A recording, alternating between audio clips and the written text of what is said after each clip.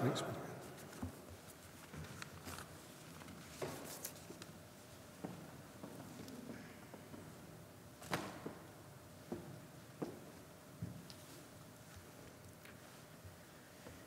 Would you pray with me, please?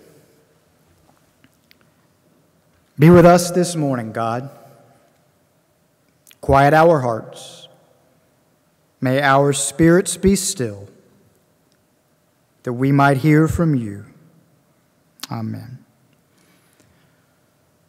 O Lord, our Lord, how majestic is your name in all the earth. You have set your glory above the heavens. When I look at the heavens, when I look at the moon and the stars that you have established, I wonder, O God, what are human beings that you are mindful of us? Mortals, that you care for us. Yet you have made us just a little lower than yourself, O God. Crowned us with glory and with honor. You have put all things under our feet.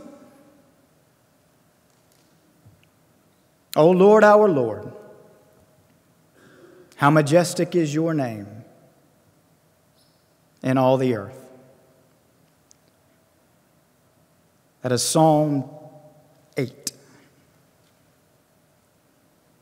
You, O God, the psalmist says, are mighty and majestic and sovereign and omnipotent.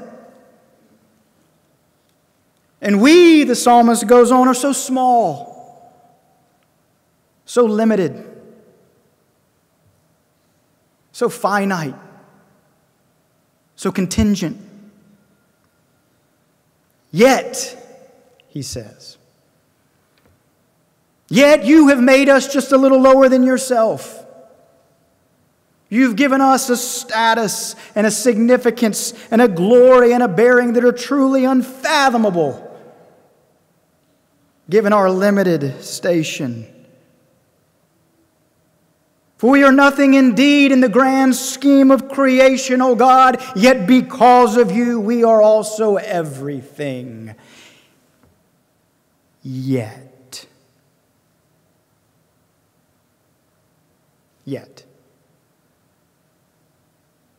There's so much significance in this little conjunction in this psalm. This little conjunction signals a radical combination of two seemingly contradictory ideas. That one little word, yet.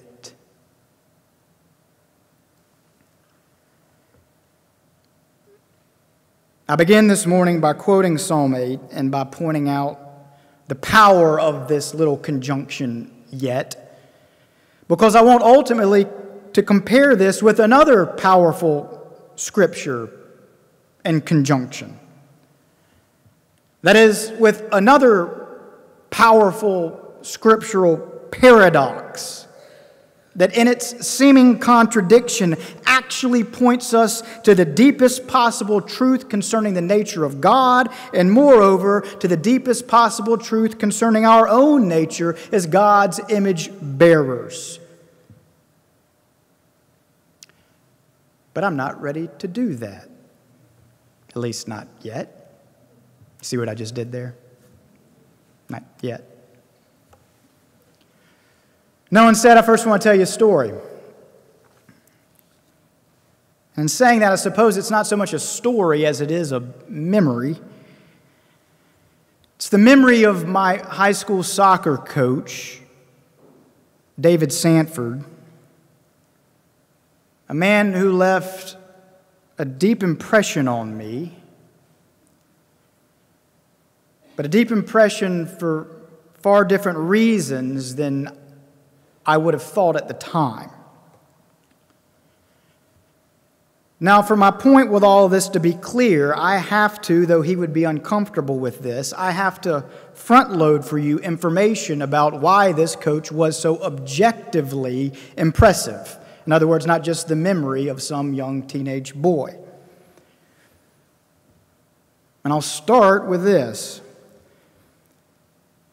The man was the 1994 National High School Soccer Coach of the Year. I want to make sure you catch that. I said national, not conference, not region, not state. National, meaning the United States of America. I don't know how closely y'all follow these things, but they don't just give those out to people.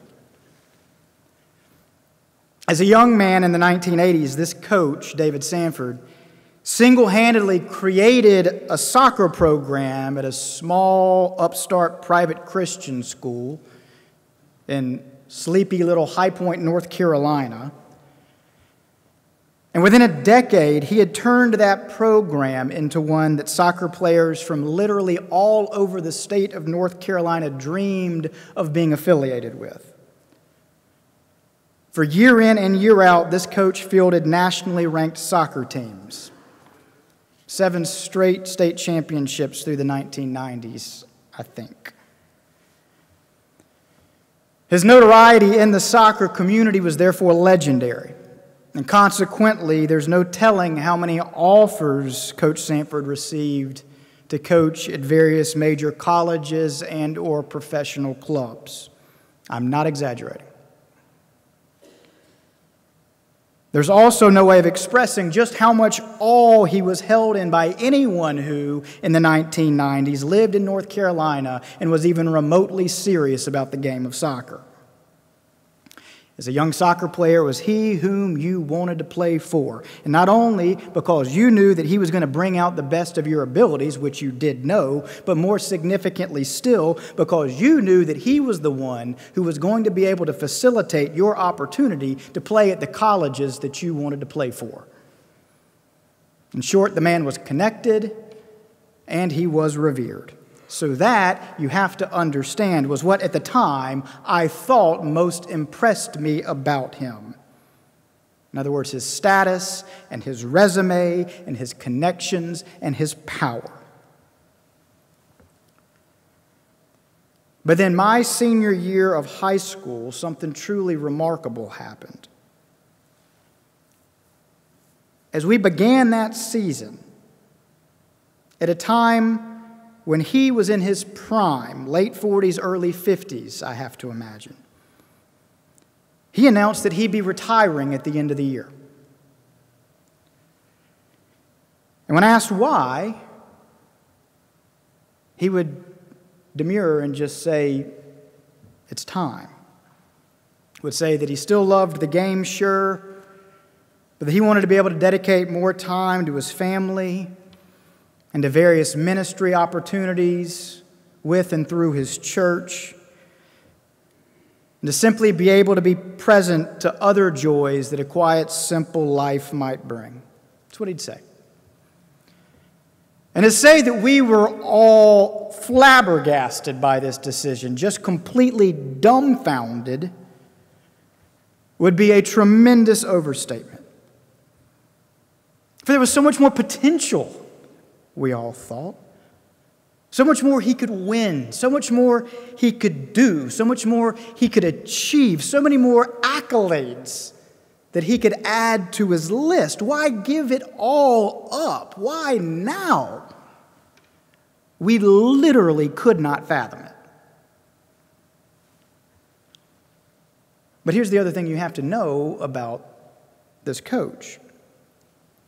One of the things that, in fact, set him apart from so many other successful coaches and leaders I've known through the years. He was also one of the most centered people I've ever met.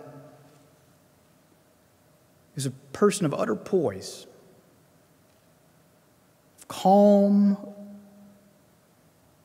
of a quiet joy, of peacefulness, contentment. Always.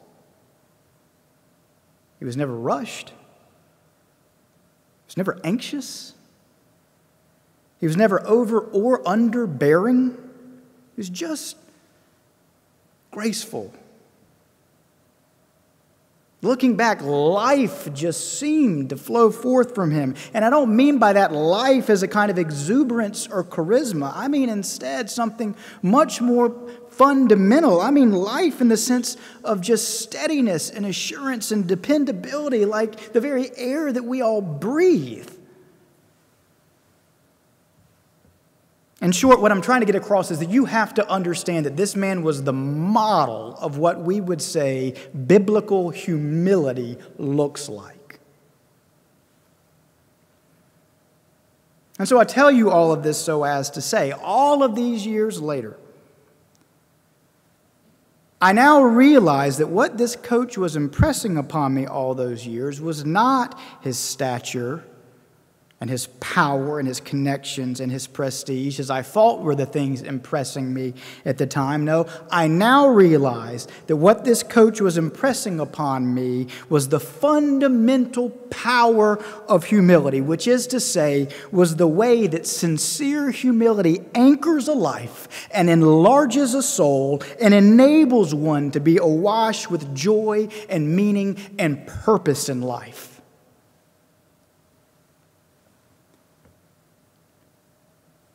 You see, I've followed this coach quietly through the quarter century since he made that decision.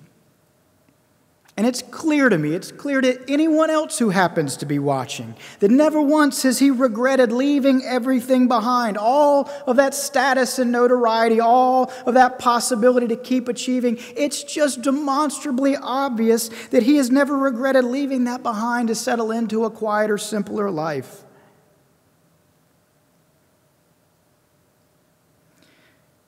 Yet what's become clear to me over the years was that the reason that he could walk away from a game like this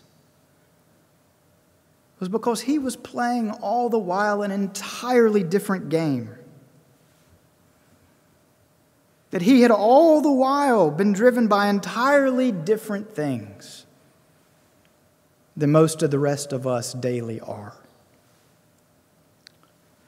And so the lesson that I've taken from all of this, and the lesson that I'm trying to impress upon all of us this morning, is that as paradoxical as it may sound, the way to secure a true and lasting sense of worth and significance and wholeness and contentment as human beings, in other words, the way of securing that which we all yearn and strive daily for, is not, as we tend to think it is, through the steady accumulation of worldly power and success, but is instead through the certain acceptance of our innate smallness and limitation as human beings. Through humility.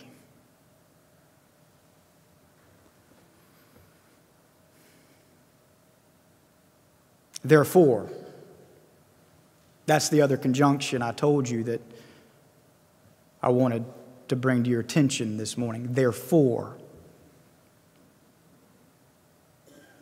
It's right there at the crux of Philippians 2, 5 through 11, that which we in the Christian church call the Christ hymn.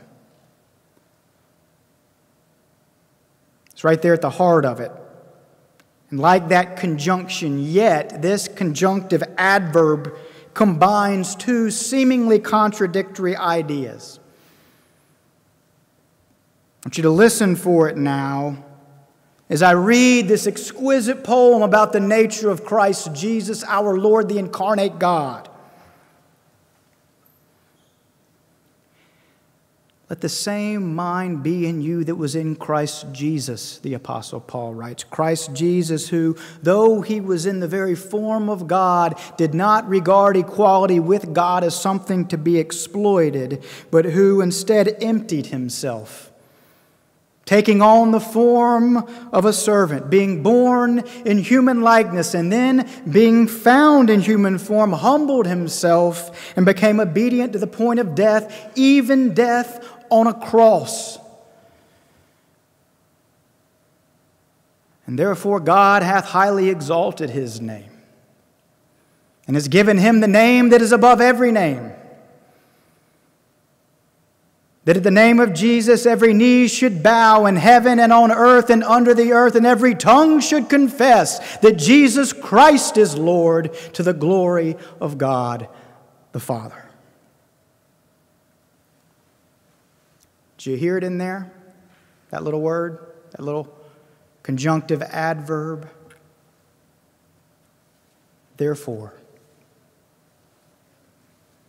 Right there in the middle, combining these two seemingly dissonant ideas. Because Jesus so fully humbled himself, he was therefore highly exalted. Therefore, for this reason. It looks like a logical contradiction that through humility one might in fact experience exaltation. Yet in that therefore lies the paradox that unlocks the key to being most fully human.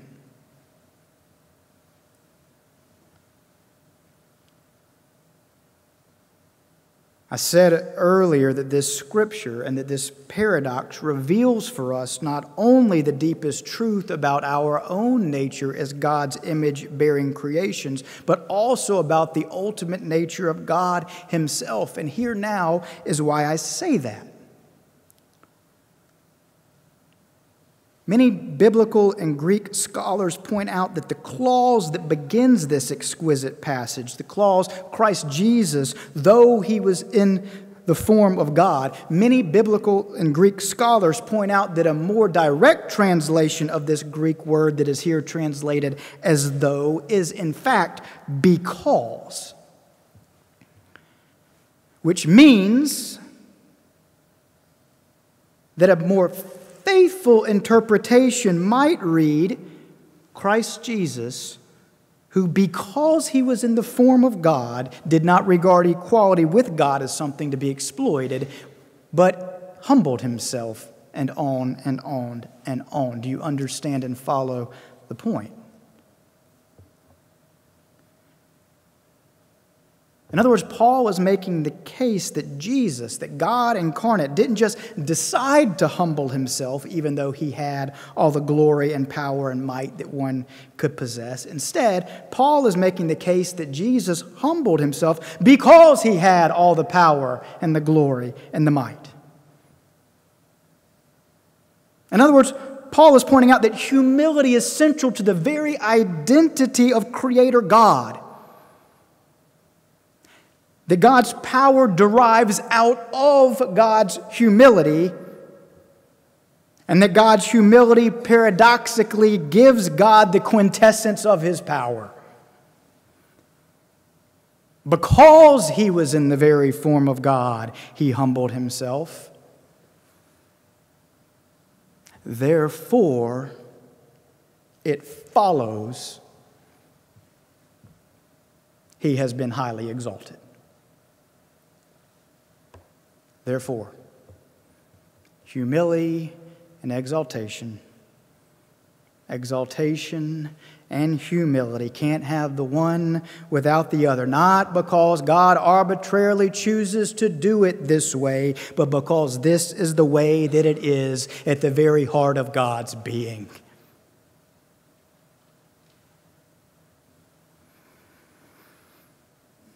Which brings me back now to my high school soccer coach and to what I now realize was the true impression that he was making on me all those years ago. And I have no doubt on all of us who were fortunate enough to play for him through the years. It wasn't his success or his notoriety or his prestige, or anything else that made him so great and that drew others to him like a moth to a flame. It was his humility that drew us to him. But then paradoxically, it was on account of his humility that he was daily deriving the bearing of worth and wholeness and peace that we ourselves were so attracted to and that we ourselves hoped to one day gain for ourselves, seemingly we thought through gaining the success and being as sought after as he was.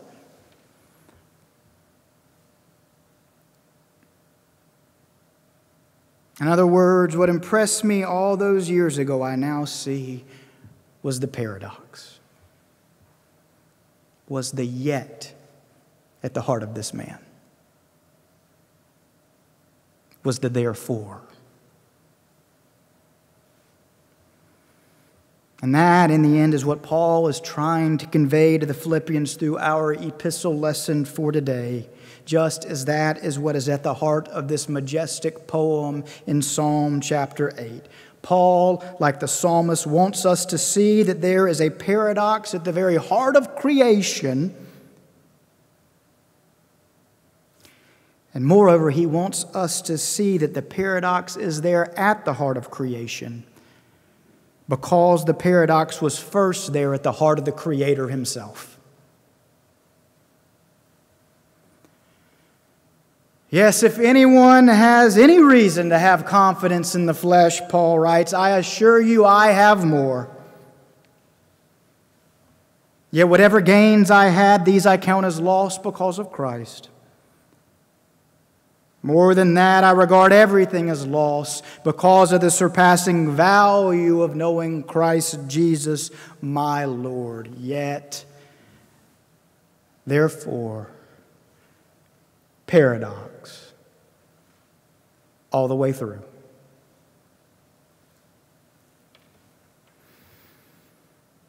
Oh, dear family, in a world where the tempter tries to seduce us each wilderness day with false offers of kingdoms and powers and glories galore, let us have in us the same mind that was in Christ Jesus, which is the same mind that was in the Apostle Paul, and is the same mind that was in my old high school soccer coach, and is the same mind that is at the heart of the very creation itself. The mind, that is, that knows and that trusts that exaltation comes always through humility, and that humility leads ever onward toward exaltation. Yes, paradox upon paradox, all the way down. Yet, therefore, the wonder of all creation. And so again we ask, O Lord, our Lord, how majestic is your name in all the earth. Amen.